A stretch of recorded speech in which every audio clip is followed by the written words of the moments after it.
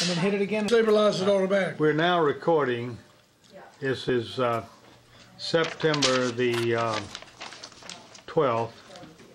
We're in Jacksonville, Florida, at the home of Jack and Betty Demetree. And my name is Fred Nijem. And I'm going to ask Uncle Buster some questions. And he's going to respond. And we're going to get a little history here tonight. So let's begin.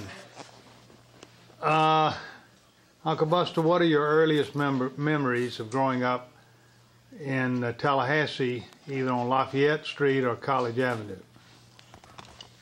Well, you know, I was born at 217 East Lafayette Street, which is one block from the Capitol. And during the early part of the war, my mother and father bought a house on College Avenue.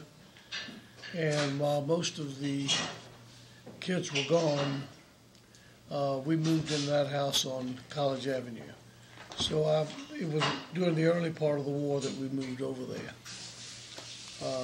Or I should say midway through the war, World War II, 1943 or 4. And, you know, that was basically the home that I really remembered, because I was old enough then to know everything that was going on and everything that was going on with the war effort. And so College Avenue was really the house that I consider that I grew up in. Who was at College Avenue house? You and Jidney and City? Was anybody else living there? No, because my sister Josephine, your mother, was already married and had moved to Valdosta, Georgia. And Aunt Tootsie had finished high school and was going to then Florida State Teachers College for Women in her first year, and I think she had just hadn't finished college, but and I'm trying to remember during the war effort, I think, Freddie, we had not moved to College Avenue before she had finished school. She didn't finish college, but had taken a couple of years in college. And I don't remember whether Aunt Tootsie actually lived on College Avenue or still at 217 East Lafayette. What are your memories of Uncle Joe and Big Ma, Uncle Mitchell, and some of the other? You know, Uncle Joe was, in 1940, had the stroke. He and my father and Uncle Mitchell ran the business. And when he had a stroke, Tallahassee Grocery Company. He was bedridden from that point on. In fact, he was bedridden from 1940 when he had the stroke, or early part of 41 to 1946 when he died. But that left the business being run by my father and Uncle Mitchell. And I can remember every night my dad would come home and after eating go up to the College Avenue house that Uncle Joe lived in, which was right at the university, the gates of the university, and sit with my uncle. And we many nights would go up there and spend the evening up there. Was Uncle Joe's? His facilities were good, but he couldn't. He was handicapped with the stroke. Mine was good, but he was handicapped with the stroke. And it gave him a little bit of a speech impediment.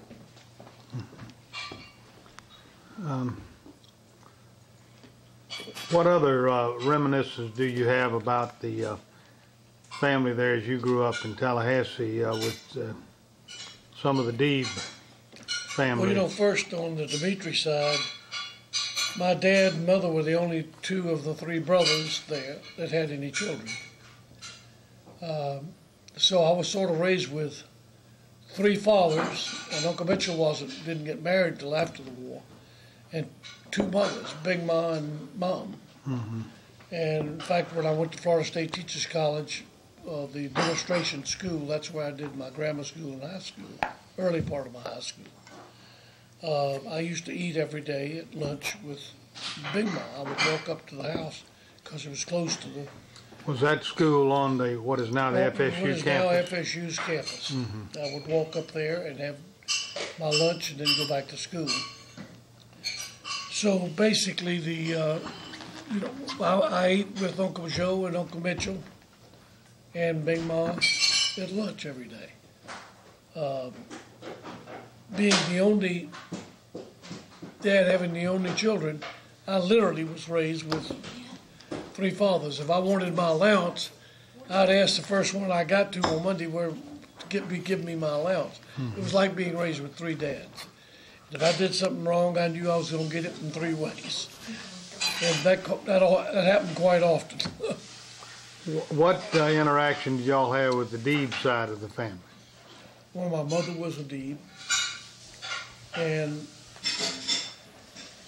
Freddie, you have to understand, in Tallahassee, all the Lebanese and/or Syrian people there were all family.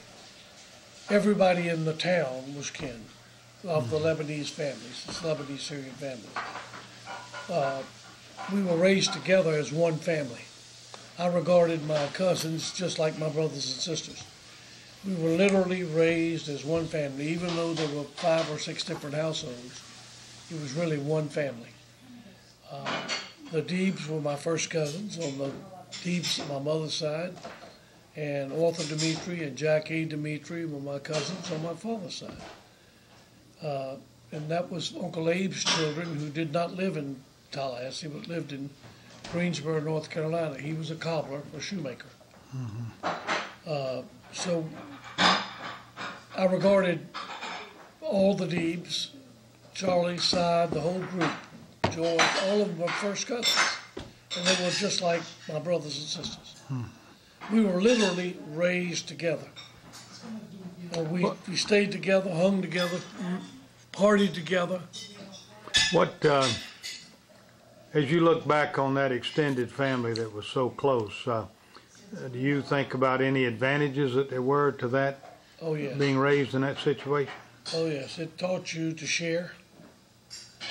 I often wonder when you're the only child in a family, it's very hard to learn to share. It taught you there was a lot of love. I have to tell you that. If you had a problem, it was everybody's problem. If you had a good time, it was everybody's good time. And it taught us to share, and that we literally lived as a single family. Now the older ones, like my father and Uncle Joe and Uncle Yace, who were on my mother's side, her 2 brothers. Yes, there was the older ones probably had a little bit of challenge each other to a certain degree. But when it came time to issues of importance to the family, it was one group. Everybody consolidated. If one person was in trouble, all of them were in trouble. If one person needed something, everybody stepped up. Some of my earliest remembrances of going over to Tallahassee was all of the family gathering, if not for meals, but on Sunday evenings, they would all come together. That's correct. And they'd spend the whole evening talking. I mean, that and playing Basra. The older ones would play cards, which was Basra. And you had no television in those days. All you had was a radio, if it worked half the time. And consequently, family gatherings was the entertainment. You didn't have the use of everybody standing at their home and watching TV sets or listening to the radio. They came together and played cards and talked and enjoyed each other. And that was, I guess that's something that we really miss in this nation today, because everybody has their own entertainment center in their house. They don't get out now and share experiences together.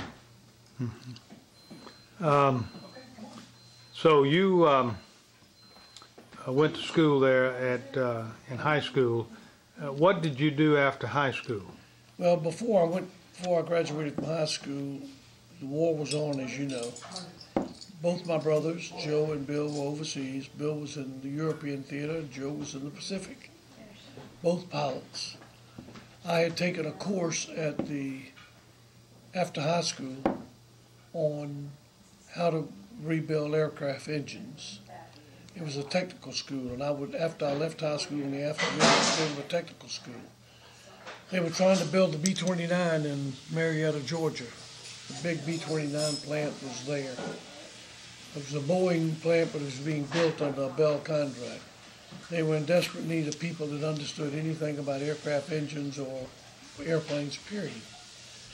A hiring agent came to Tallahassee and told my father, we need your son up there. I was 17 in 11th grade. Said, we need him to come to Georgia, to Atlanta. And what year was that? The first part of, it was the last part of 44, the first part of 45. The B-29 was very much needed in the Pacific Theater.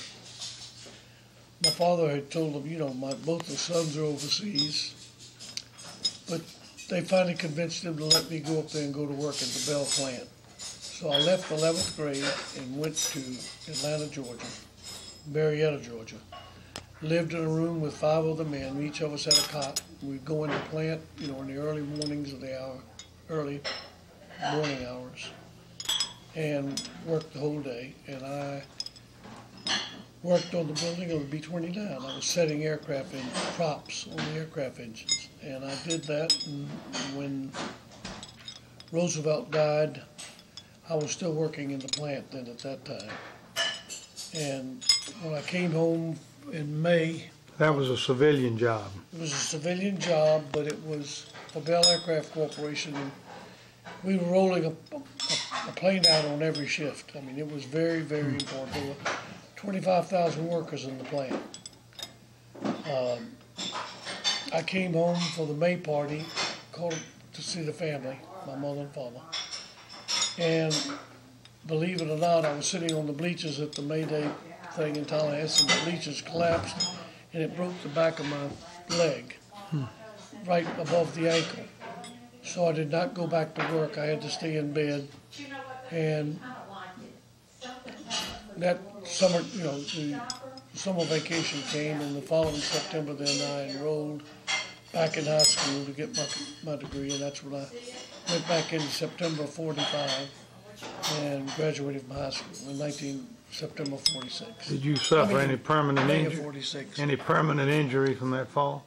No, it broke the bone and it healed. And no permanent injury, but there's a scar where they had to put it together. So after you got your high school degree, then what did you do then? I got my high school degree, and I immediately, like everybody else, had to go into service. This was in I went in July of 1946 and stayed in until 47. And then I came out and went to college at FSU. The draft was still in effect? No, draft was still in effect. You had to go. So I went to college and at FSU, and then I transferred from there to University of Florida to get my law degree, and I graduated in February of 52. With a You studied pre-law at FSU? Pre-law at FSU. I got my law degree at the University of Florida. And I graduated in February of 52 and out for basically 4 months. And because I had been less than a year in the military when they let me out the first time, I had to go back into the service, but they gave me a direct commission through the Air National Guard. I went back in as a lieutenant, and I requested pilot's training, and that's where I was trained as an Air Force pilot. And I came back off of active duty at the end of 1953. Was that the Army Air Force or the Air Force?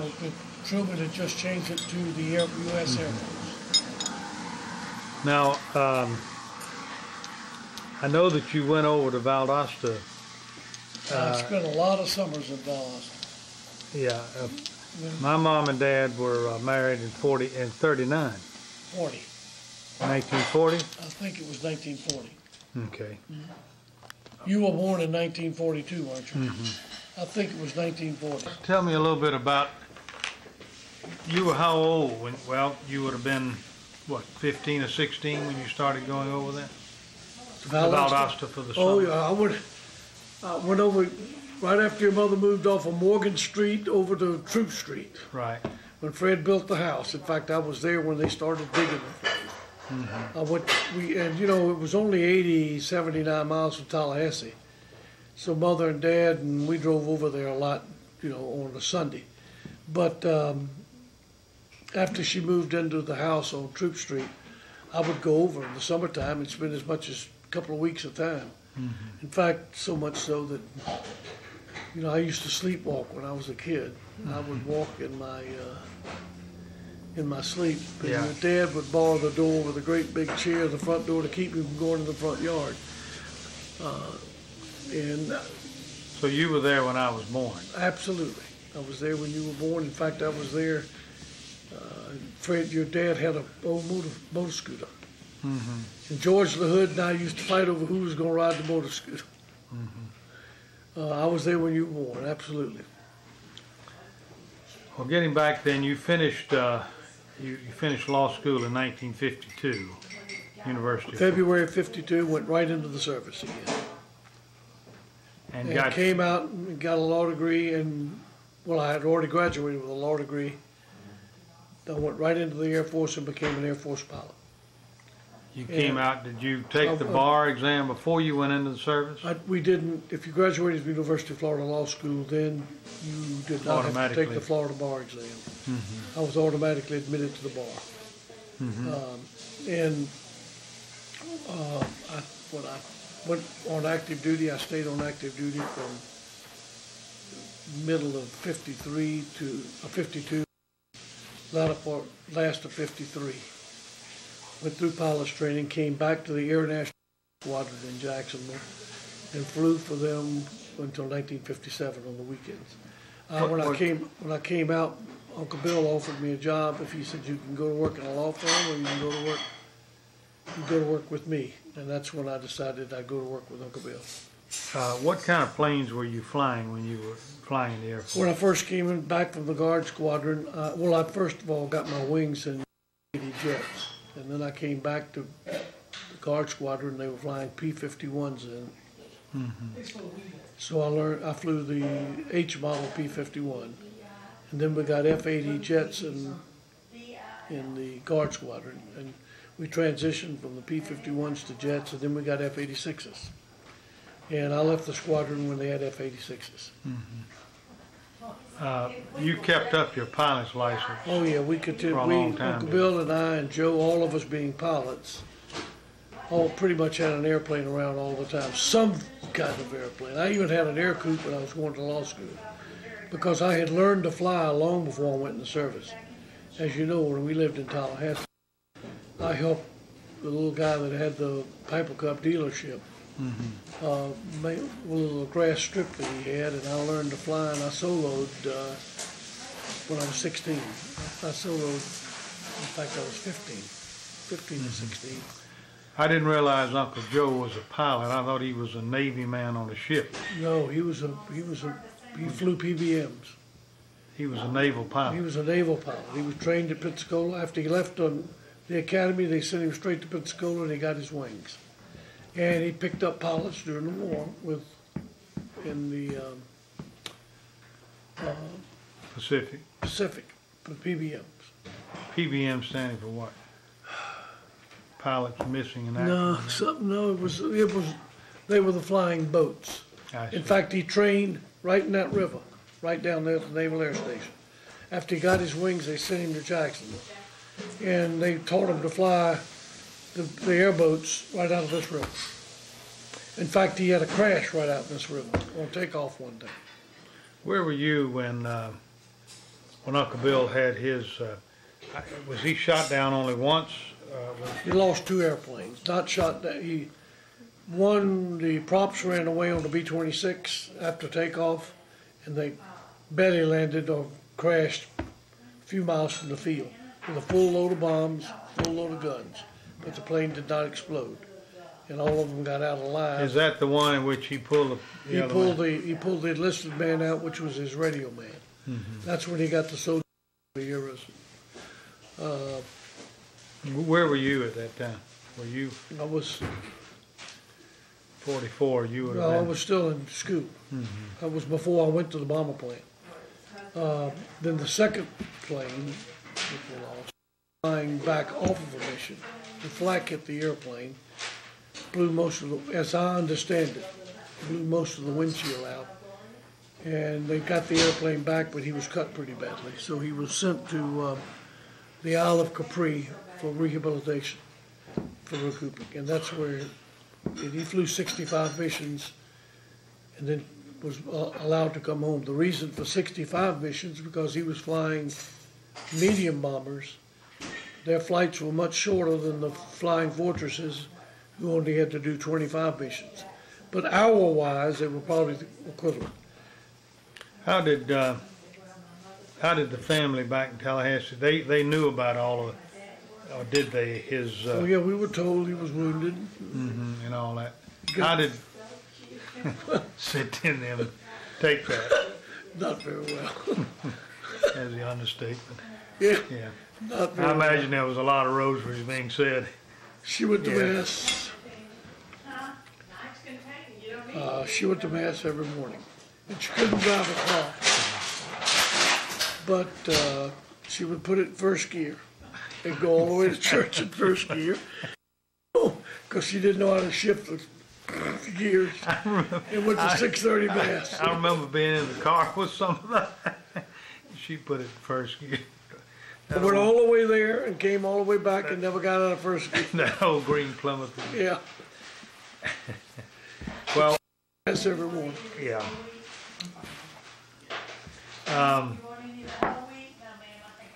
Well, after you got out of the service and you continued to visit Valdosta, Oh, yeah. and Oh, yeah. Let me tell you, your mother was like a second mother to me. Josephine, I was real close to her. She, more so than Tootsie, because Tootsie was younger. yeah, mother was older. And your mother, I was there when everything happened in the family. You know, she was, and your dad treated me just like another son.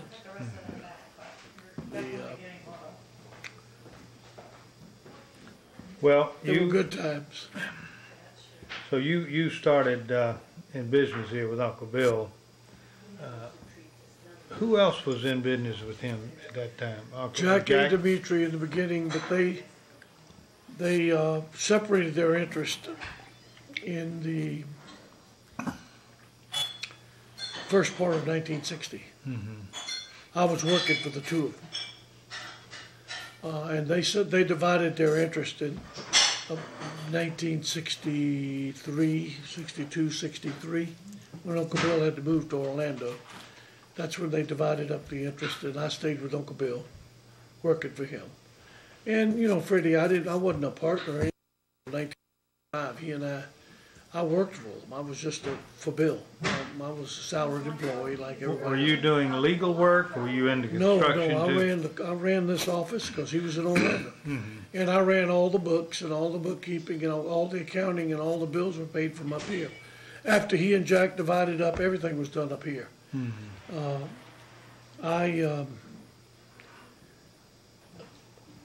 I ran the office end of it as well as the construction up here, and he just took care of the construction down there.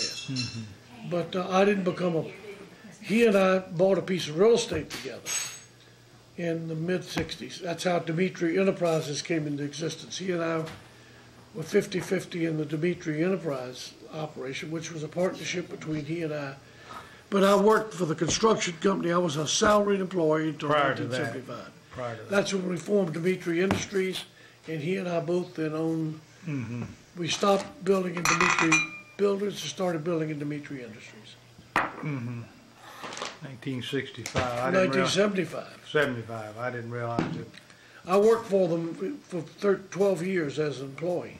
Yeah. But we were partners in the real estate side of it. Now I remember Aunt Zera. Where did she live over there on? What street was she on? In Tallahassee, you mean? Yeah. She lived on Jefferson Street, right next to Aunt Effie. Aunt Effie was in one house, she was in Okay. the other. Yeah. Aunt Effie owned both houses, but Aunt Zera lived in the house.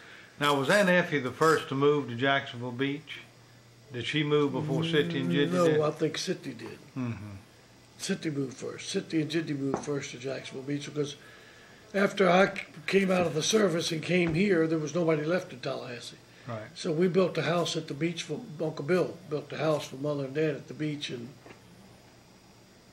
the early part of the 50s. Oh, it was that long ago, huh? Oh, yeah. And they lived there until Jiddy died in 1960. Yeah. Yeah, they'd been living there 5 years, at least. Did you all add the apartment on to Aunt Effie after the house was built? No, for Aunt Nazira. Aunt Nazira. No, it was built with that apartment on there. I mean, she was brought there with Mother and Dad. Mother brought her there with her. Yeah. She was there from the time the house was finished. It was built just for her. A bedroom, a little kitchen, and her own bathroom. I remember the apartment. Then Aunt Effie moved later. Yeah, and she moved, and she bought the little house up the street, you know, about a block away. Yeah. Because Rose was... Glad to wait, but I feel bad. Yeah. I told Nick, I haven't been up there. Now, Aunt Effie's family, George and Johnny and Rose and Blanche. And Ferris and Frida. Ferris and Frida. The Ferris, first marriage. by the first marriage. Frida had been long in Douglas, Georgia. Yes, she was. Ferris lived here. Yeah. And he also, Uncle Bill and Jack put him in the construction business. I remember that, yeah. And he died here with, you know, he had a family here. Are Johnny and George still living? Johnny is living, he's in a nursing home. Okay. George has just lost his wife. She died from cancer, Marie.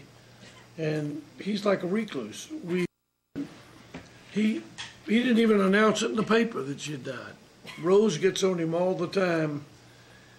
I haven't seen him in 15 years. But you keep up with Rose and... Well, I told Rose and Blanche and I talk all the time time, together yeah. and go to Tallahassee. I see them. Rose and I go over for the different functions, but Were you as close to them as you were to... Rose was like a sister to me. It was Rose and Blanche. Yeah. Literally real close. We were close together because they were my age. Rose is 2 months older than me. And we graduated together in school. Everything. Yeah. I know Aunt Effie liked to fish and Did she ever? was an outdoor. And floated her inner tube. She'd go down to that beach with that inner tube. And needless to say, she was quite large. And she sat in the middle of that inner tube. And it was like a boat float. Her stomach would be above it. She'd lay in that water like this, Freddie, literally, and just float with the tide. Yeah. We should remark here that we have Aunt Betty and Tammy at this table here. So hear some corrections. Excess noise. You hear corrections and criticisms. That's where we're getting it from. Now, I was talking to you earlier about your early days of meeting Aunt Betty and getting married and starting your own family. Go through that briefly. Y'all met where, in Vicksburg? No, I had Joe Namey here in town. He and Betty Namey. Betty Namey is from Vicksburg. And Joe married Betty Namey. And Betty Namey wanted me to meet Betty Abraham. And so one Christmas, when they were going out for the Christmas holidays, Joe said, "You come on out there. Betty wants you to meet, Betty Namey wants you to meet his wife, meet Betty Abraham." So I decided that was in the Christmas of '53. I'd just gotten off of active duty. We go out there. Well, that was the year they had the horrible tornado in Vicksburg. It killed some 32 people. So they called off the big party that they normally had at Christmas party. At the New Year's party. It was a New Year's party. And that's when all of them got together, and that all of the Mississippi area would come to Vicksburg for a big dance. So she left after the tornado and left and went to Tyler, Texas to visit with brother's family, a brother's wife. So I didn't get to meet her. Hmm. So we came back to Jacksonville after we spent the New Year's out there and came back to Jacksonville.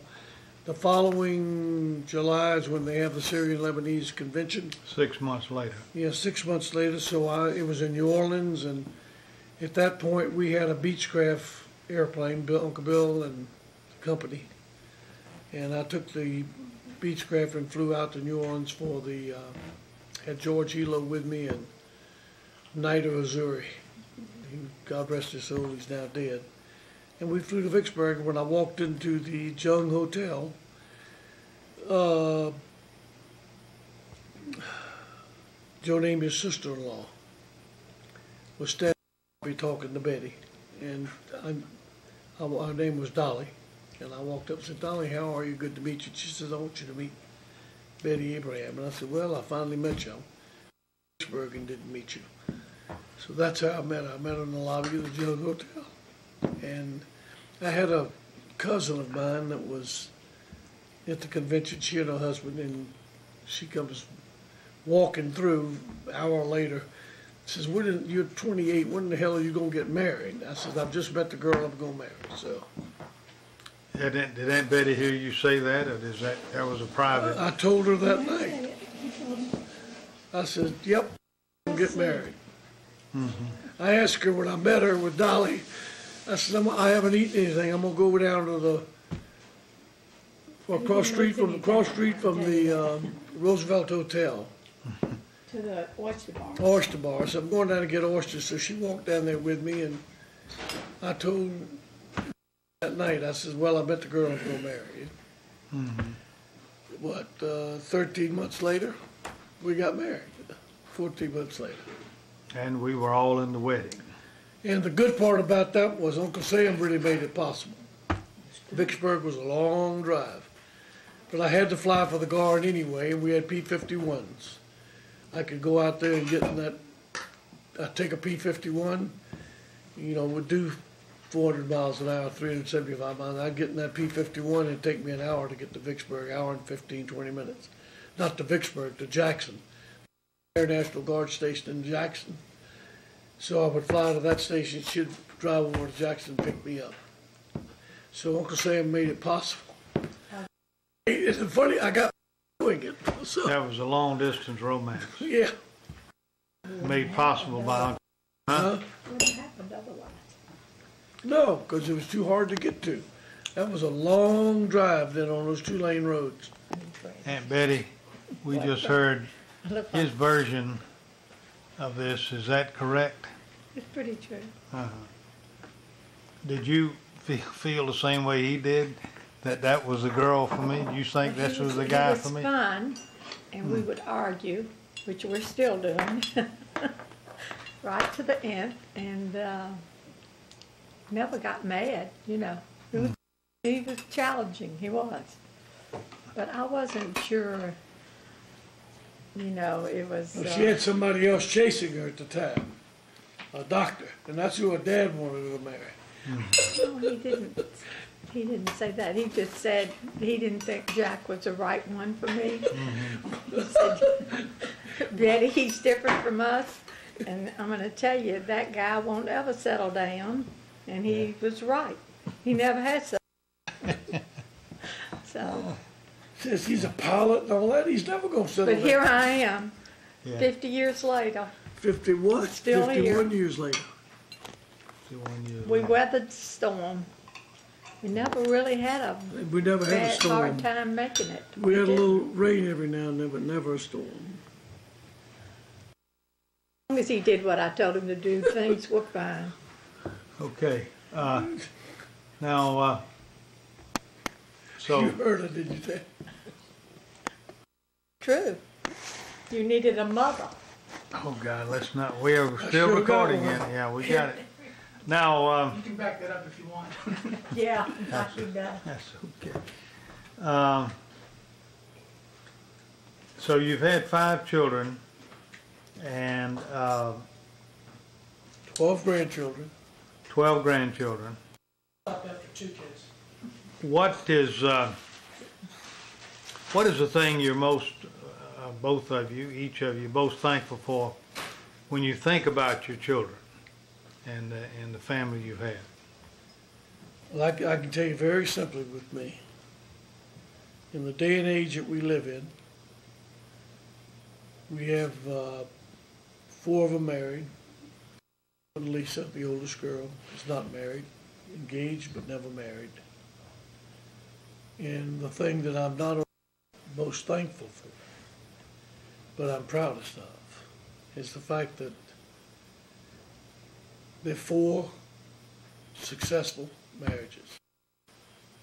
We haven't had the problem of worrying what's going to happen when they get a divorce, what's going to happen with the grandchildren, who's going to look after them. Thank God they were all good enough and smart enough. They married good, they couldn't have married any better. Each spouse fit the person they married. And that's what I'm most proud of. It's not the business, it's not any of that. We could have worked through all of that. It's not having to face a divorce within the family and worry about what's going to happen with your grandchildren, who's going to end up, who's going to take them, where are they going. Yeah.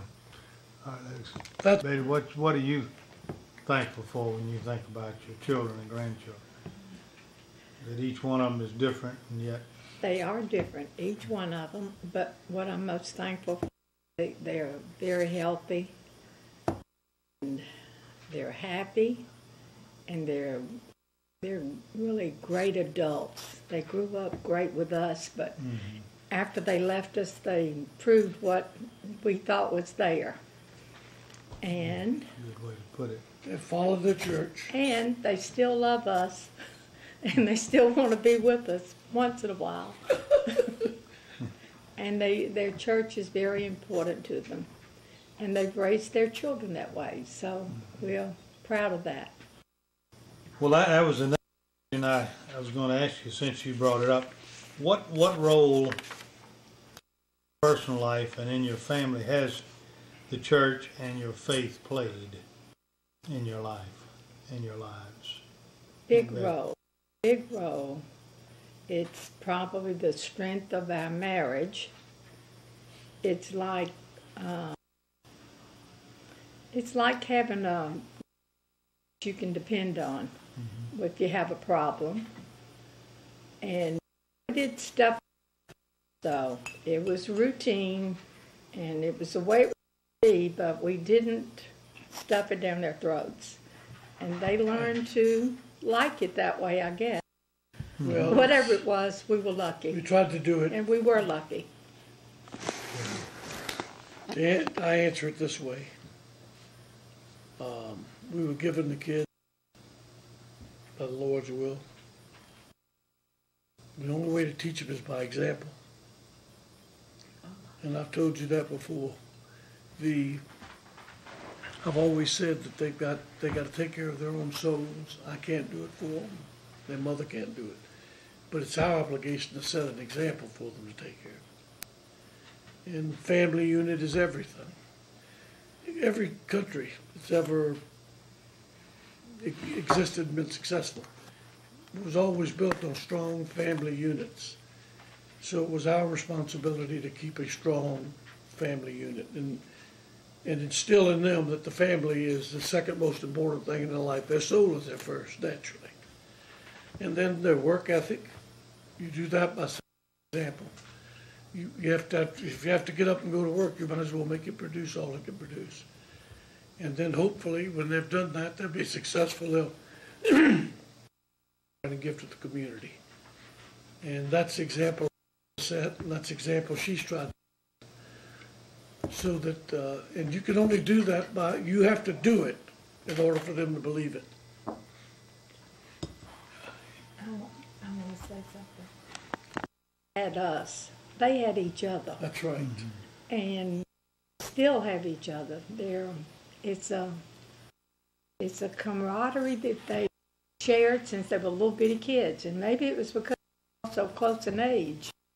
Or the other thing I think is that they've learned to respect each one of them for what they can be or can do. And they have. Mark's sort of been the head of the Jay's the one that everybody goes to when anything. Lisa pulls it all together. She is a sweetheart that gets to each one of them. And Christopher is an experience that they all love. So they each have different gifts. They do. And those gifts, strengths. Making sure that each of them understand each other. Yeah. We've been lucky there. We have it one. Uncle Buster, your business, your success is business, and we've talked about this before.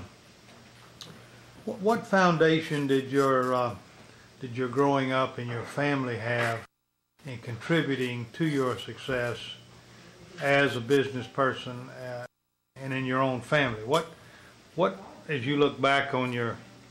Is that looking at me? Yeah. Freddie, let me say it this way. We each learned from somebody behind us. My mentor was Uncle Bill. Uncle Bill's mentor was Cy Deeb. Cy Deeb's mentor was George Deeb. They taught us the ethic, and Cy Deeb, strong, hard businessman, but absolutely ethical. Would never cheat, would never do anything to cheat anybody out of me. He taught Uncle Bill that this is the way you do. Your word is your word. When you shake hands, that's it. Uncle Bill handed that down to me. I can truthfully tell you, never, ever take advantage of a subcontractor or someone working for you. If anything, go backwards to make sure they get more than a fair share. And that's what I tried to hand down to my kids.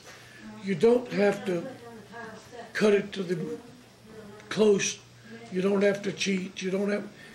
If you just simply use your brains and be honorable with everybody, you're going to be successful. If you work hard, you work hard. But it's the ethics in business that they taught me that was handed down from George Deeb to Cy Deeb to me. My dad were out of business by the time I got old enough to realize business. So I learned from my brother. He learned from his first cousin. First cousin learned from his brother. And that's what I've tried to hand down to Jay and all of them. When you shake your hand, it's Yeah, and a lot of that you got from your extended family as you grew up. That's right. And I know faith was and religion was an important part of that community there in Tallahassee as you all grew up. Absolutely. You have to realize the Catholic community in Tallahassee was very small. A big piece of it was made up with people of Lebanese Syrian extraction. The little church being a Catholic in Tallahassee, Florida when I grew up was not the best thing in the world. Not the best thing in the world to be. Okay, Uncle Buster, now I guess just is there any other remembrances or lessons that you've learned or any final I'll say thoughts this. you'd like to add? I'll finish it by saying this. You think about your first cousins. Mm-hmm. You think about your brothers and your sisters, not sisters, your brothers. Mm-hmm. And in the case of the rest of our family, brothers and sisters. Okay. For a family the size of ours, something the elders ahead of us must have taught us right, because nobody's ever really been in any kind of trouble, in their business, in their faith, everything. I don't know how to say this. Well, we've been successful at life. In life. And the things that matter the most. That matter the most. That's exactly right. Think how strong our family today. You're sitting here. You're a nephew that's 64 years old. You're sitting here with an uncle. Yeah. I mean, we still do all those things together. Yeah. Some of them not as good as others, but there was a sense of family and character given to us that has lasted and has made us what we are today. You know, I watched my father stay in business for years with his brothers, and it was just a natural thing for us to do the same. Mm-hmm. You know, when we put the trust together for the children, which I was privileged to run and handle, you know, it was done for the good of the family. Mm-hmm. If I died tomorrow, Freddie, it's been a full life, full life. And thank God I know where the children are going, the way they're headed. Their faith is, they're very strong in their faith. They're good parents. And I have no doubt to tell him, you know, that they will live their lives setting an example for their youngsters as I've tried to do for them. The things that you were given will continue on. That's right. In your children's children. Okay, Uncle Buster, you did a good job, and we got just over 46 minutes of tape. I don't know how interesting it's going to be for anybody.